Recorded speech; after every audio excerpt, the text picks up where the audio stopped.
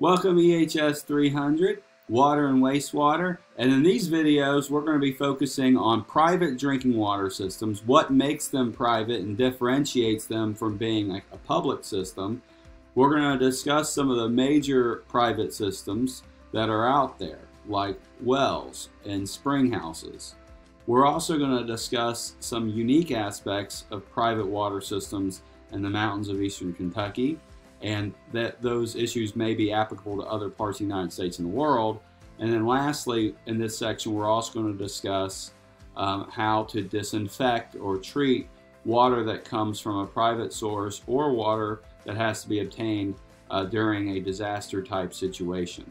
So our first image, I show you a cover slide that has this do not drink in orange paint and this water coming out of this spring house.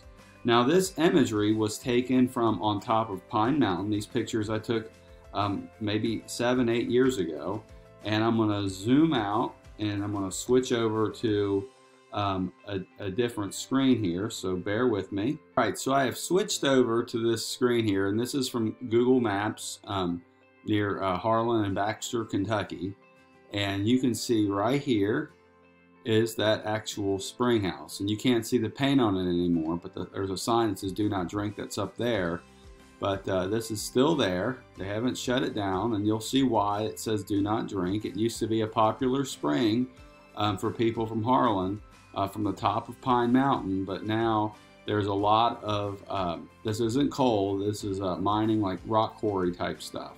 So I'm going to zoom out a little bit further so you can kind of see where this is at in the grand scheme of things. And this is, we're going way, zooming way out. So you can see where, you know, right here in this, well, that's not where we were at. So I'm going to pause this and go back. So I've reoriented the map for you. So there's Harlan, Kentucky. I zoom out further and further and further. You can see Lexington, Louisville. This is the Virginia state line. Knoxville's down here in Knoxville, Tennessee. So if I zoom into this spot, you'll see, you know, usually, you know, how beautiful this area is up around this spot where this particular well existed. So we have to head north out of Harlan on 421, and as you follow 421 north out of Harlan, it goes up into these mountains, and this is where that spring house was at off 421. And you can see how gorgeous it is down there by using this 3D image tool. It's a very beautiful area, but when you've got this kind of stuff going on up there, it does prohibit people from being able to drink their water. But when it used to look like this, which is what much of Pine Mountain still looks like, you could imagine why people would get their water there and feel pretty good about it. So Pine Mountain National or State Park is, and Pine Mountain State Forest are truly beautiful national treasures and Kentucky treasures. So that's a little bit on Pine Mountain. So moving back to our actual slides, we're going to pull up some introductory materials related to source water and groundwater and all of that. So who's using groundwater? So here in the United States, roughly 50% of the U.S. relies on groundwater. Now, many of those people that are part of that 50% actually get public drinking water from the ground. So 15 million have household water. So 15% or so of the United States population, 15 million households, so this isn't all the people, these are the houses, get their water from private well water. 36% of the population gets it from publicly treated sources. For example, the city of Louisville gets all of their groundwater from underneath the Ohio River. They collect it all and then they treat it all. So let me ask you, What percentage of the United States gets their water from the ground? 50%. What percentage of people in America get their water from the ground and it's their water at their house? That's 15%. What percent of America gets their water from the ground and it's publicly sourced? That's about 36%. So overall, about 50% of America gets their water from the ground. 15% of Americans get their water from the ground at their own home. And then 35% of Americans get the water from the ground, but it's collected through a public system. Public systems pertain to systems that are treating water for more than 25 people. So it could be for cities, millions of people, like Louisville, for example. All right, so hopefully that's clear. What's required for the testing? So many states and health departments have very relaxed laws on private water systems. So private wells are usually required to be inspected or permitted when they're first created. And when they are checked, they're only checked for coliforms and E. coli. And they may also look for nitrates. They may look at pH, sulfates, and iron. I ask, if that's all they're looking for, is there anything missing? So we're measuring E. coli, coliforms, then we may measure nitrates, pH, sulfates, and that's pretty much it, occasionally iron. So what's missing? Hopefully when I ask you what's missing, you're not just thinking like, oh, well, they could measure, I don't know, copper or lead, but you should be thinking they could be measuring copper, lead, PCBs, old solvents, trichloroethylene. There's all kinds of other stuff. Whatever could potentially contaminate a drinking water source would be something that you may be interested in actually having measured, because let's be honest, if people are going to be drinking this water, they would want to know hopefully what's in it. So we don't have that luxury on private water systems, and health departments don't have the luxury of testing all those things. So why are we going to check total coliforms or E. coli? Why would we look at that? Well, the assumption would be if E. coli are present, then we would assume that the risk for fecal contamination is obviously there. And as fecal contamination risk increases, the risk of gastrointestinal illness will increase for those folks as well. It's possible that there's sewage getting into their drinking water system. All right, why would we check for nitrates? Agricultural communities sometimes have a lot of fertilizer and runoff. Why would we check for nitrates? Why would we care about nitrogen, particularly nitrates, in wells? Are we worried about algae blooms? No. What was that condition? Blue baby syndrome. So if there's new babies recently born, or mom's got one on the way, her drinking that water could potentially cause blue baby syndrome in the embryo or in the newborn baby, where the baby isn't able to get sufficient oxygen because the nitrate is binding to the oxygen. So we don't want blue baby syndrome. Babies can get killed or even have loss of oxygen, which hurts their development. So is annual testing of private wells required by law? Are there national laws regulating the amount of contaminants in private wells? So by and large, there are very few laws that are out there that require wells to be tested. And it's recently been debated with regards to the Clean Water Act, whether or not groundwater is actually something that's in the Clean Water Act. Can companies pollute groundwater? And I'll let you do the research on that, because it's a very hot button issue right now. But once you develop your well at your house and it's been approved by the health department and approved by the state who allowed you to build the well, And the states are often interested in approving because they just want to make sure that you're not taking too much water out of the ground, because we need water for other people. So they have to know how many wells are out there and how much water is coming out of them.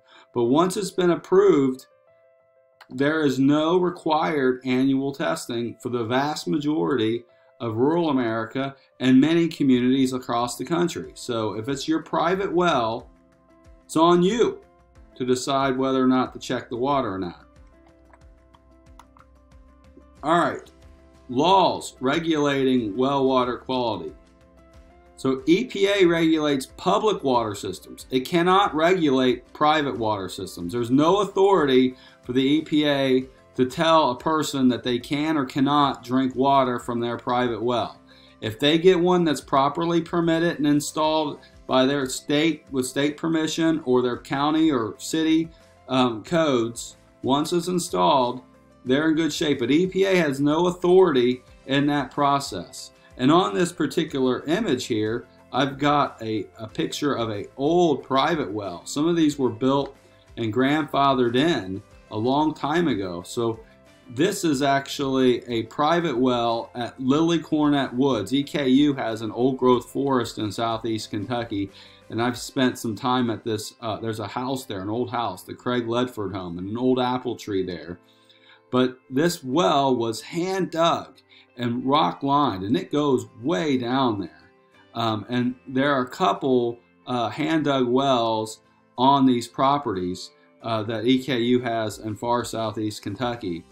And it's really remarkable to think of how much work went into actually making these hand dug wells. Somebody had to go down there and dig bucket by bucket out, and then as it kept getting deeper and deeper, they would line it with these rocks. You can imagine the effort that went into that. Nowadays, they typically drill the well, so they will actually, have a large drilling rig and run pipe into the ground, and they'll use artesian pressure to give the water the ability for the water to come out. So that was the old-fashioned way. This is the more modern way. And even with some of these wells, you can see the water is not always clear coming out. So which type of wells do you think are most likely to be contaminated? You think it's easier to have a well like this to be contaminated, or one that's drilled? And why? Well, hopefully you would have guessed that drilled wells get contaminated less. Dug wells are more easily contaminated. And why? So dug wells do not have a lot of the stuff that I'm going to show you right here. Dug wells don't have a concrete pad around the top. Sometimes they do, that keeps stuff on the surface from getting up against or over top of this and against the pipe, where it can run down the pipe all the way to where you're drawing your water. Dug wells often don't have this grout seal around the pipe when it goes in the ground, which is a very tight, sticky, nasty stuff when you put it on there, but water can't get in between the pipe and the grout. So that grout seal keeps the water out. Just like grout seal keeps the water out from underneath the tile in maybe a bathroom or an area that could get wet where they actually put grout tile down, tile with grout. The pipe is also lined. I mean, it's got a casing. It's got an outer wall. I mean, if it's a metal pipe, it's cased. And then it draws its water down here where things are a bit more loose. The other wells do the same thing here. But this type of well, there's no grout casing, there's no anything to keep this well from getting contaminated from the sides going in. So you can imagine, without this concrete pad, if this just sat flat on the surface and water comes out, there could be a depression there, and water could get onto this and maybe try to run down it. If an animal defecates near it or comes there for a drink of water, it could go down there and short circuit it. So that's how drilled wells are better. So well casings are also, so the pipes are often made out of steel or PVC. And old casings, though, this is a problem with some of the older wells. The older wells, when they put the pipes together, they had to use, it's called solder, but it's spelled solder. They would have to put the pipes together. So if you've got a pipe here that's 16 feet long or 8 feet long, and another pipe here that's 8 feet long, you couldn't haul 100 feet of pipe down the road. Like that's not feasible. It's dangerous. Pipe would be bought in sections. So if you buy 8 foot sections of pipe, or 16 foot sections of pipe, when you're going deep into the ground and you have to make your pipes, you have to then solder them together, put them together. How do you join two pieces of metal? The way that they would join two pieces of metal was they would use solder, spelled solder. And the old metals, the old solders, used to have lead and cadmium. So old solder used to have lead and cadmium in it. And that made the metal work really well, but as water ran over it over time, there was the risk that people might get exposed to elevated levels of lead or cadmium. All right, so that's enough for these slides. So you should be familiar with why are drilled wells potentially more dangerous with respect to having elevated lead levels or cadmium levels with respect to the pipes. Where could that come from? Which ones are more likely contaminated? Dug wells and drilled wells. And then how do we test for private water in this country? Is it required by national law? What do state and local health departments typically look for when they're doing the initial inspection of a well, determining if it's safe for somebody to use? And then do they ever go back? And no, they do not. You know, many health departments only check once. Some health departments actually check more frequently. It varies state by state. There is no national law. And in Kentucky, they don't check all the time. They check once, and it may go on for a long, long time before anybody ever tests it again. And then who's using groundwater?